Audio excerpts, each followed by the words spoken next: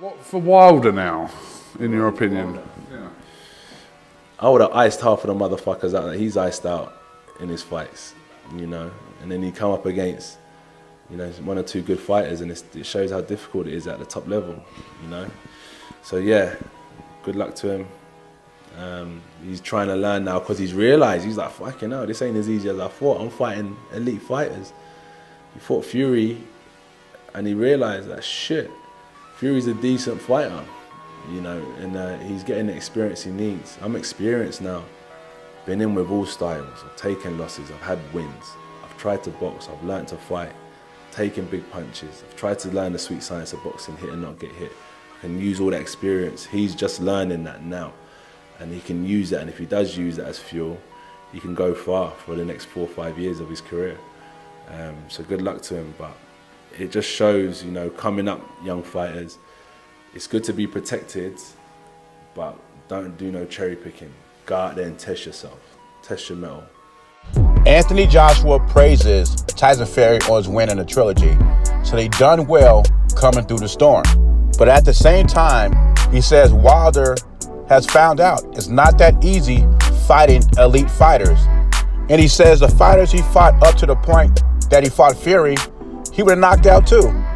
People look at the 90% knockout percentage and the 41 knockouts, and they say he's the most dangerous puncher ever, but they fail to look at the people he knocked out.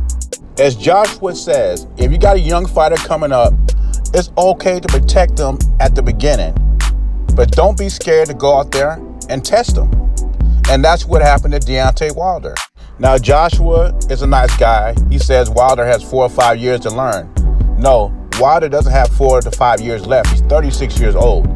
I think he has a few years left, and I do think there's 2 or 3 big fights out there for him. But far as him learning how to box, I think that's over. That training left. Wilder was never interested in the sweet science. You can look it up. The interview with Radio Raheem on FightHub.com. You know, a matter of fact, I'm going to try to put it in the description box and you can listen to yourself.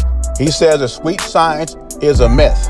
And if he knew Fury had some more juice left like he did, he would not took this fight. This was supposed to be a cherry pick to bring his profile up. It didn't happen that way. It was a cherry pick going wrong. Him and his management team and the PBC were trying to protect his O, which is contagious in boxing today. If you lose a fight, you're exposed. You're no good. You're not an elite fighter. And I'd rather see a fighter fight other elite fighters, top 10 contenders in the game, and fall short than someone that fights cupcakes and keep a perfect record. And you might say 36 years old is not old in the heavyweight division. It is when you have the injuries that Deontay Wilder has had in the beating he took for Fury. Anyway, leave your thoughts and comments below. Jay Beezy, I'm gone.